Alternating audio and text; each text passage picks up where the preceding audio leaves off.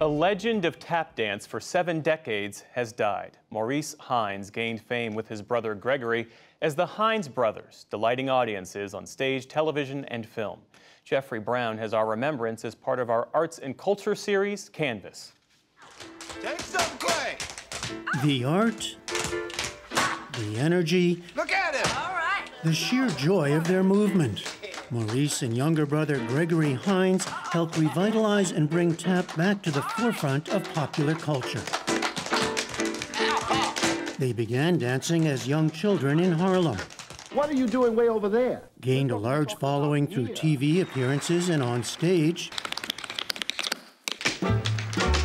and starred in the 1984 Francis Ford Coppola film Cotton Club.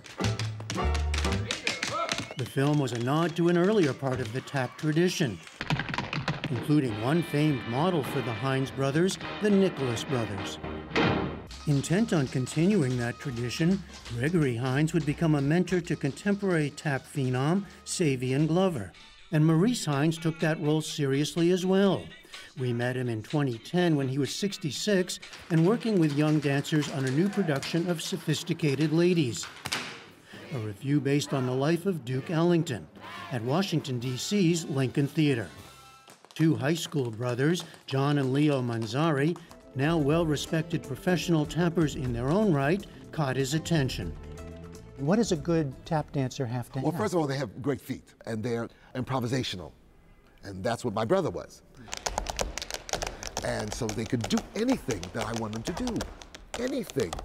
And also they have the one thing they love dancing together, like Greg and I did.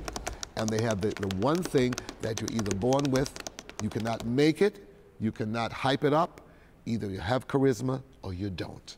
And they had it. Gregory and I had it, they have it. Gregory Hines died of cancer at age 57 in 2003. Maurice Hines continued to dance, performing on tour as recently as 2019. He died last Friday at age 80. For the PBS NewsHour, I'm Jeffrey Brown.